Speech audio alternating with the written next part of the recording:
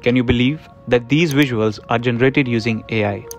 The level of details, the interplay of lights and shadow is unbelievable. And the best part, you don't even have to spend endless hours manually modeling every detail in SketchUp. And this has been accomplished with the assistance of Veras AI, which was previously only capable of working with Revit, but now it's officially working with SketchUp as well. So without wasting any other time, let's get started.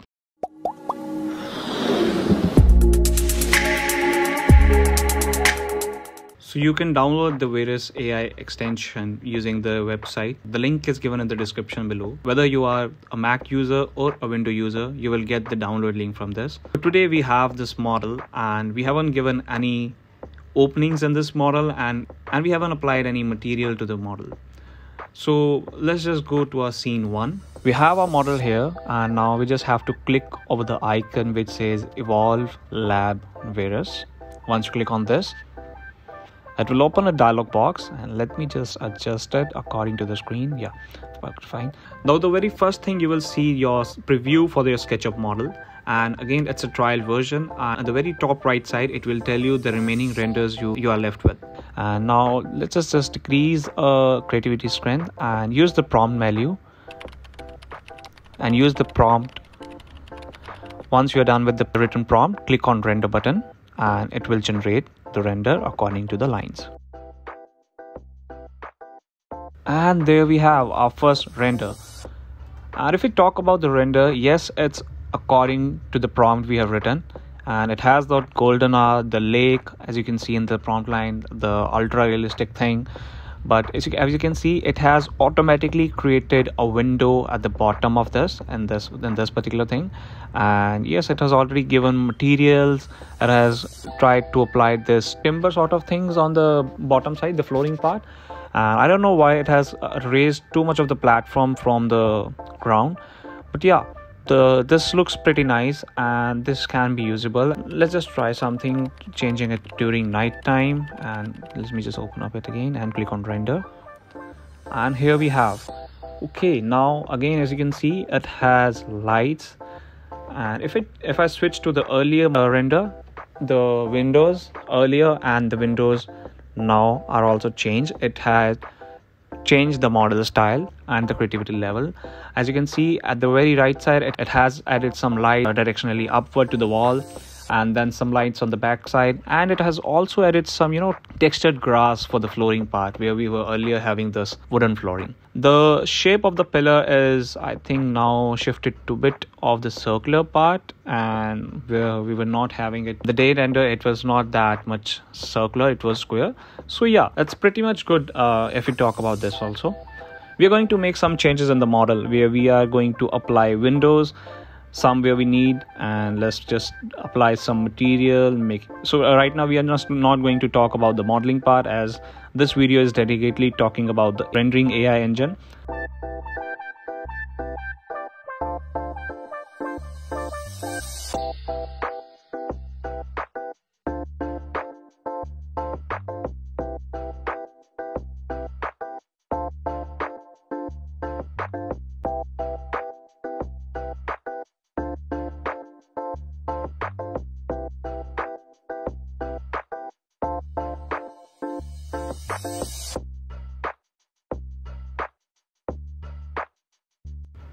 So guys, again, the user prompt should be very advanced. It should be something according to what you want to show in the render.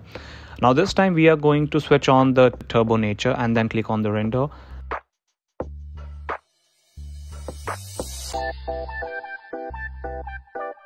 And this time, yes, it added something according to the render. As you can see, it has entirely changed the look, entirely changed the model, and I don't know why it has changed this pillar to a tree sort of thing. And as you can see, it has added some windows over here and a small window over here where we added a larger window, and again added some greenery on the back side, on the front side, and again the realistic grass with a raised platform. This time let's just decrease the creativity strength to, let's just say 77, and tweak something in the user prompt menu. looks fine. Just click on render. I don't know why it has created this thing, but yeah, it still looks good. Has added some entry, the windows, small texture on the wall on the left side, and I think it has tried to put curtains or something, but it's not that much clear. But yeah, and this time increasing the creativity strength to 89, changing our prompt.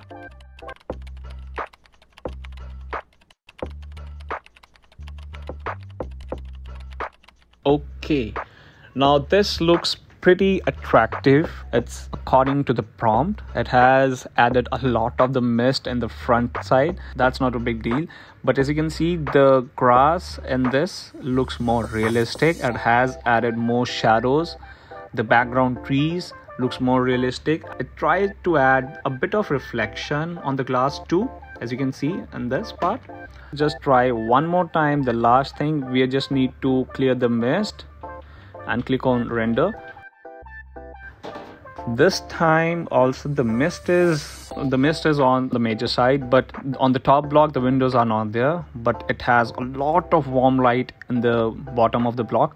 Again, the realistic part of the grass and the greenery is still amazing.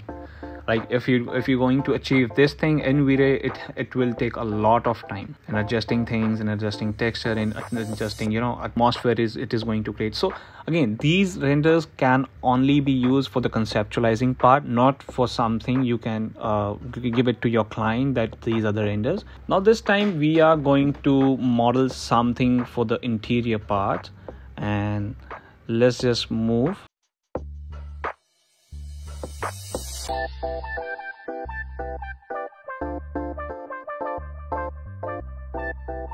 Setting up the camera as per you need, and then unhide the things.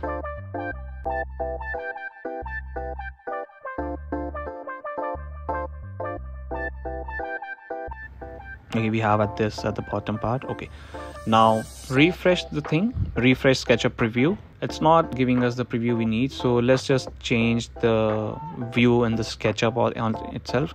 As you can see in the bottom side, we have changed the field of view to 55, and then refresh the field of view again.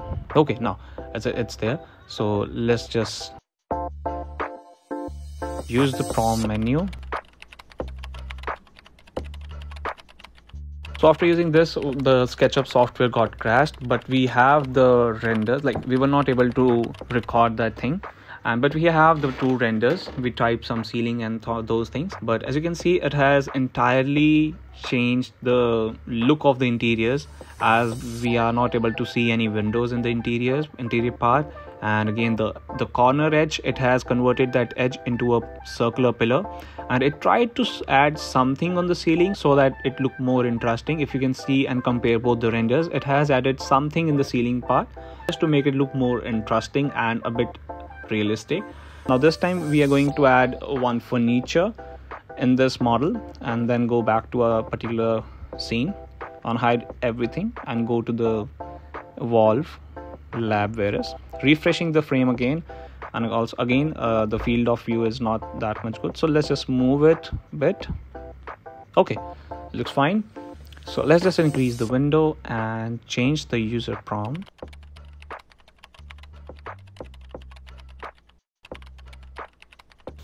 And just click on render.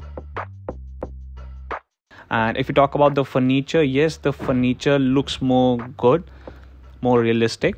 And it has also added a carpet, I think a texture carpet, to enhance the render. So let's just tweak something with this furniture in the prompt menu again. And this time we have decreased some creativity strength, and now just change some prompt menus and click on render again. And this time still we are not able to see the windows, the clear openings again, but this time it has played something with the carpet. And because of creativity strength, I think the quality and adding that greens is there in the render. Again, as you can see, it has added something on the ceiling and looks pretty good. But I think the exterior ones were much better in compared to interiors, as I think the interior ones are not that much interesting for me. So let's just go to exterior part and model something. And this time we are going to model, we have added a base and we are going to add blocks.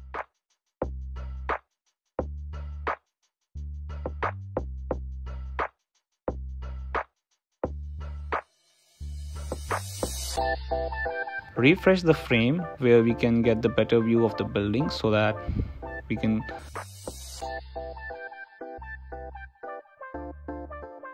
type the prompt accordingly. Yeah, this looks good. Yeah, this still looks good. As I told, the exterior, it's just going crazy with the exterior part, the AI thing.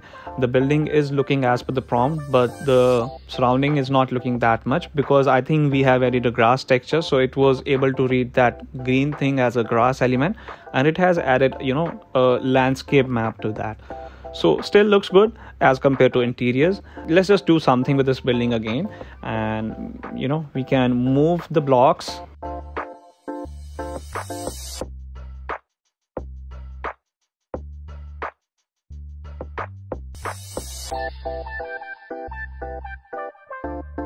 So let's just do it again, refreshing again, and using the prompt menu.